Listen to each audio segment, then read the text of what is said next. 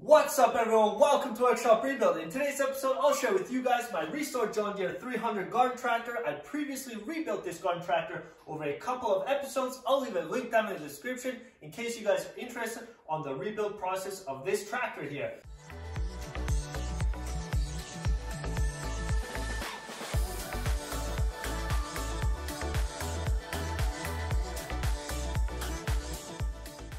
It took a little while for me to get to this point as I had to wait for some parts to come in, but now I finally managed to assemble everything onto the John Deere 300.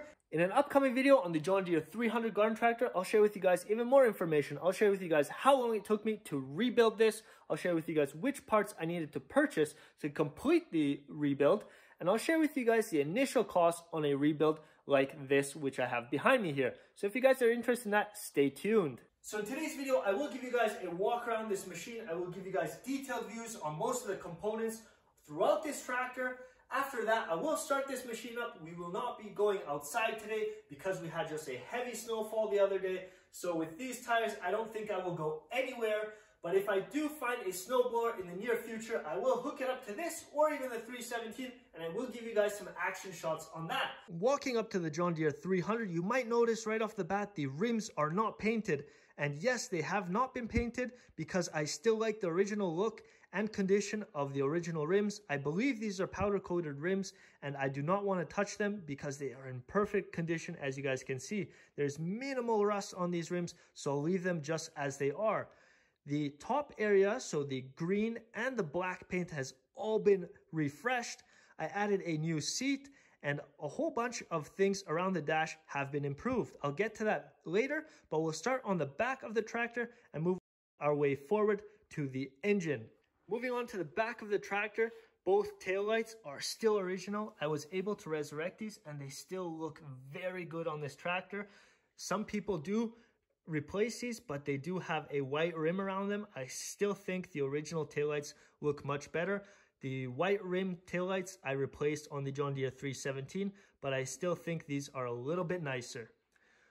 I did add a new fuel gauge or a fuel cap, so this is brand new. Down below we have our double pulley for our rototiller and our lift mechanism for the rototiller. Everything around the back has been repainted. So looking at the tires, these are still the original ones that were on here when I purchased this tractor. There's still quite a bit of tread, even though these are just turf tires. These sidewalls still are in good condition. Hopefully they don't dry rot too fast, but they still look like they're in good condition. Same as the front tires. Maybe the tread on the front tires is a little bit lower, but it still looks like it's in good condition. Moving on to the back, the whole rear fender has been repainted, and I added the grip tape on the rear fender as well. So on the right side and on the left side, you will see new grip tape. I did not manage to find the decal for the middle section. That would be right here, and it will give you some advice for your mower deck and for your hydraulic levers. I will still have to find that decal. The seat is an aftermarket seat. I went with this as I did with the 317. It's a very similar setup, so this is a universal aftermarket seat. Even though it's yellow, it'll probably fit most John Deere's, but at the same time, it'll probably fit most garden tractors out there. Since it has a whole bunch of bolt holes on the bottom, you can adjust it where you'd like it, and I think it's not a bad seat, and it wasn't a bad price either. Moving up front, we have the center or the dash of this garden tractor, and I customized this to my liking.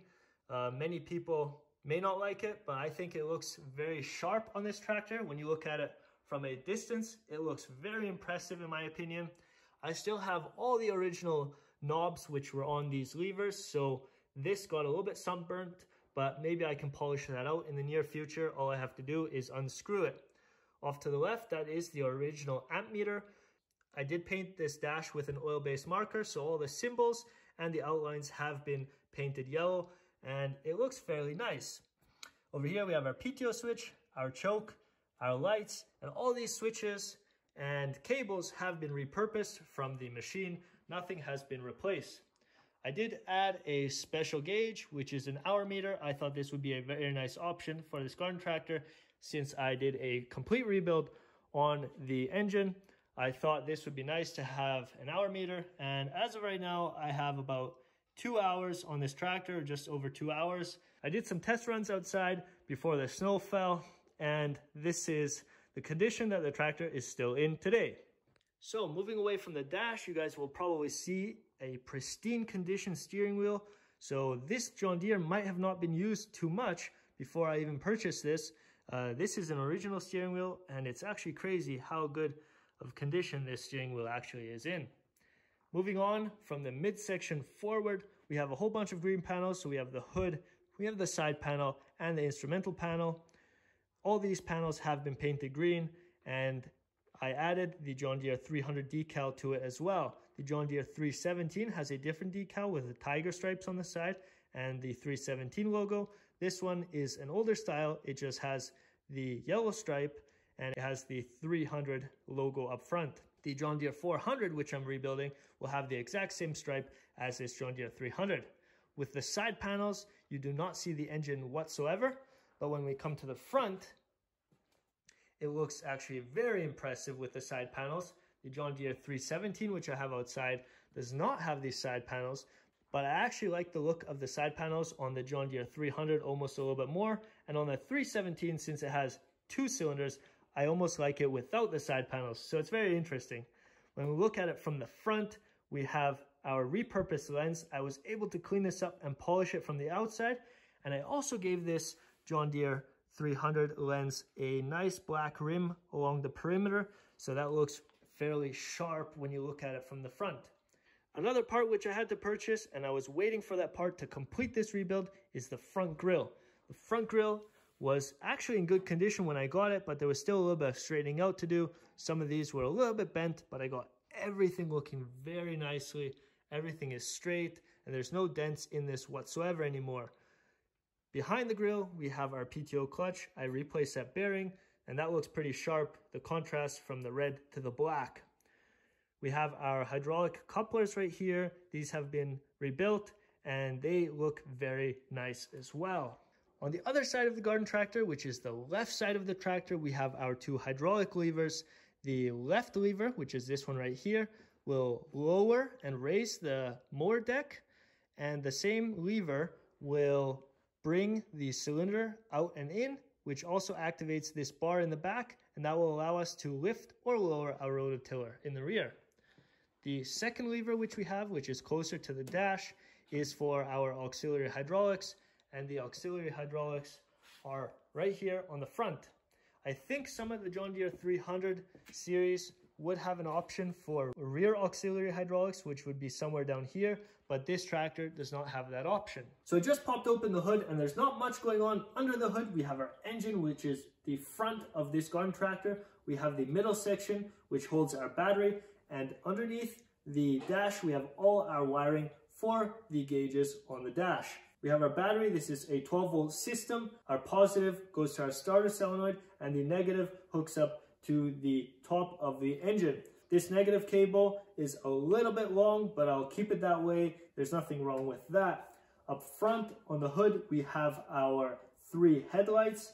We have 1 wire coming to the dash panel, which leads to our light switch. This is an air-cooled engine, and that's why it is a little bit larger than you'd see a liquid-cooled engine, but this is a fairly large engine which sits up front, and we have our shrouds which cover this engine. Obviously, these green ones are from John Deere, but the engine internally has its own shroud system, and that's manufactured by Kohler. So basically, this engine can be taken out or replaced without any issues, and it is a Kohler air-cooled engine. I just went through the whole John Deere 300 garden tractor from back to front. I shared with you guys the engine bay last, and now I'll give you guys the startup on this John Deere 300 garden tractor.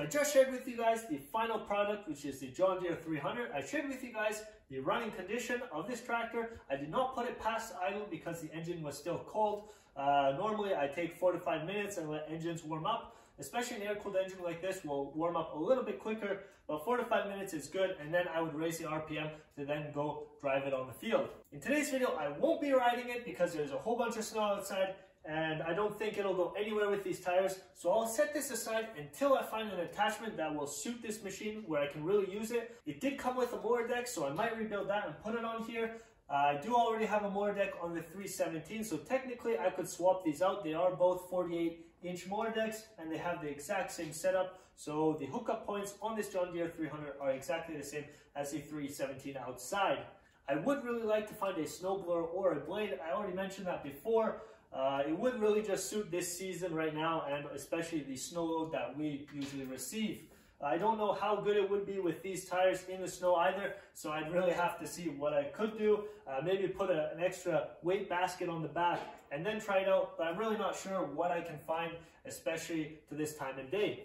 If you guys have any questions about the John Deere 300 in specific, leave a comment down below. I'll try and get back to you as soon as possible. You guys can even ask other questions about other projects that I'm currently working on. A whole bunch of parts are coming in very soon, so I'll have a whole bunch of new videos on different projects. That'll be very fun. This right here is basically done. I might have to do some minor touch-ups on some things to this tractor, but other than that, it's ready to go. If you guys made it to this point in the video and you guys enjoyed this video, please hit that like button down below. It gives me feedback if I'm doing the right thing, if you guys enjoyed my videos, and or what I could do better if you guys do not like my video. And if you guys haven't subscribed already, consider doing so, as I'll have a whole bunch of new projects. If you guys want to, I have some sneak peeks on my Instagram, which is @workshop_rebuild. On Instagram, I share with you guys behind the scenes pictures over there. So if you guys are interested, you guys can see what I do behind the scenes. And then the video is basically the end product on those sneak peek pictures or videos that I share throughout the week as I'm working on these machines. And if you guys are following along on other projects, I will have updates very soon. So as always, stay tuned.